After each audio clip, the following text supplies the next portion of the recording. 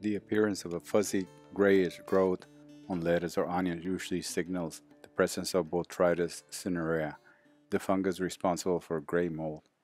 In the desert southwest, gray mold can be a concern for lettuce and onion growers, in addition to anyone who enjoys eating strawberries, as this fungus can rapidly turn them into furry-looking inedible fruit.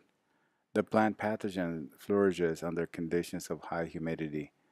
On onion and lettuce crops, profuse amounts of spores, invisible without magnification, are produced on the gray growth and dispersed in the air. When favorable temperatures and humidity levels exist, spores landing on senescing or damaged lettuce leaves or onion tissue will germinate and grow into healthy plant leaf and stem tissue, leading to potential plant collapse and death. Disease symptoms on lettuce are similar to those caused by Sclerotinia minor and Sclerotinia sclerotirum, the causal agents of lettuce drops.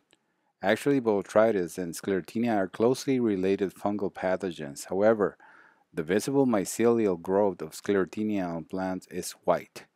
Fungicides effective against Sclerotinia are usually active against botrytis as well. As with Sclerotinia, fungicide applications for botrytis management are beneficial when plants are treated before and not after the appearance of fungal growth and disease symptoms. Thank you.